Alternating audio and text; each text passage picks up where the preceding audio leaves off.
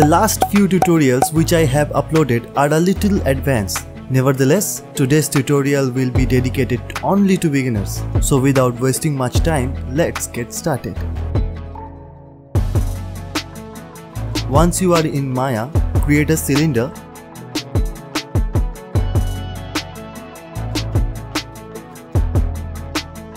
and set the value of z and x axis to 0. Set the radius of the cylinder to 3 and increase the subdivision. Delete the top and bottom part of the cylinder. Right click on the object and select the face. Select the entire object and then press Ctrl to deselect the middle part. You can see the top and bottom part of the object remain selected. Now press delete.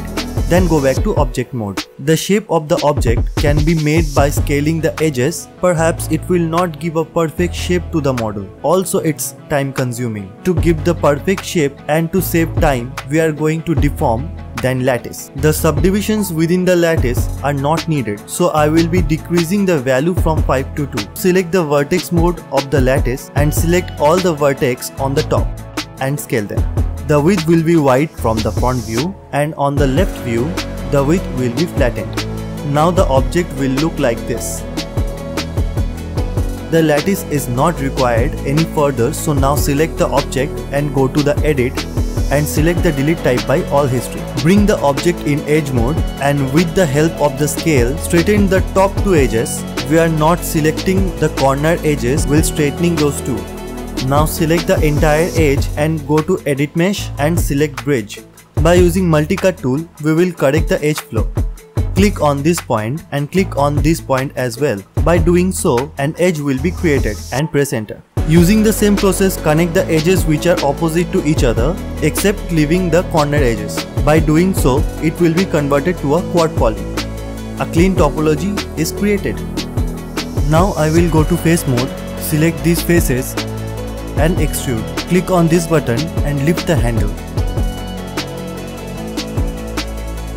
In the edge mode, double click on the edge, select the entire edge and double click on the bevel option.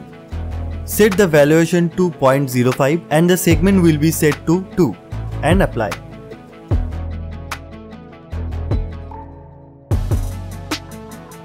Select the entire top edge and segment it to 2, the width will be 2 and apply.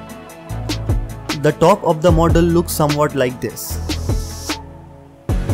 Double click on the bottom edge of the model, select the complete edge and then extrude and click on this button and pull the handle downwards. Select the scale and hold the point in the middle of the scale and scale it so that it will be scaled evenly from the all angles. Then bevel by selecting the entire top edge.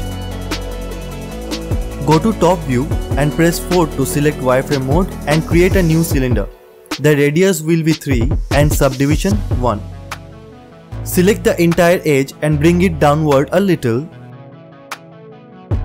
By using the multi-cut tool, create an edge like this and now delete this edge. Now delete the below faces in the same process.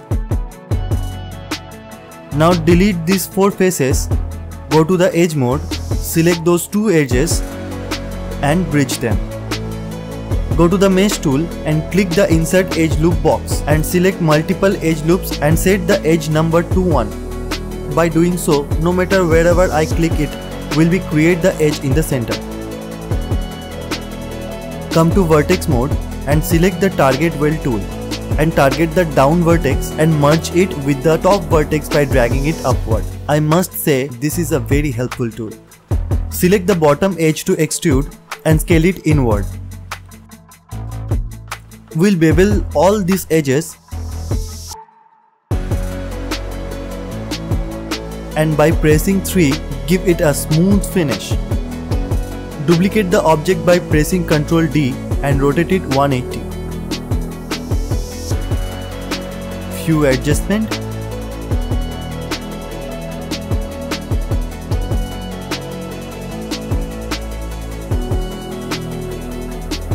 And model is ready.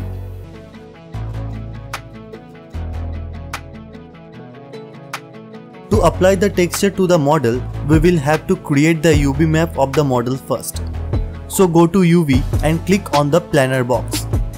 The planar project our UV. Remember, the first step to making UV map is projection. Unwrap the model from the side so the planar will be applied from the front view. Select the model and click on the Z axis and apply. Then go to UV and go to UV editor. Put the object in edge mode and come to the side view and select the whole edge by double clicking on the middle edge and then cut. Right click on the model and select UV and select the whole model. Then go to modify and select unfold. Adjust these maps a little. I want the same texture on two sides. That's why I keeping the maps one on top of the other. You all can place them in your way. Be careful, the map must not go out of the box. If you want to make the texture using Photoshop, then you will require a PNG reference of the UV to make the exact texture. For this, we will go to Image and then UV Snapshot. Wherever you wish to keep the snapshot, select the location and give a name and select PNG and apply and close. I think before applying the texture, the light should be created. By doing this, we can see if the texture is being created properly or not. To create light, go to Arnold and create environment light. If you are not able to understand the light in this process, then you can go to Arnold and select lights from there.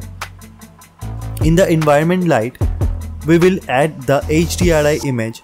Click on the color checker and select file, and on clicking the file, select HDRI and open it. Open the Arnold render viewer to render the perspective view. To apply texture, select this part of the model and go to Hypershade and click Arnold, then go to Shader and select AI Standard Surface. Or right click on the model and go to Assign New Material and then Arnold's AI Standard Surface. Go to Attribute Editor and select AI Standard Surface. Click on the color checker to select the file and let's open the texture. Keep the roughness to 500. Select the two bottom lower parts and right click on them, assign new material, Arnold AI Standard Surface, and go to Preset, then go to the plastic and click Replace. Now I will color it white and I go to Surface, I will color it white too. Set the roughness to 100 and it's done. Thank you for watching the video to the end. I truly appreciate your time. I hope it was helpful, and if it did help, make sure to give us a like. Also don't forget to subscribe and click the bell icon. I will see you in my next one. Until then, bye.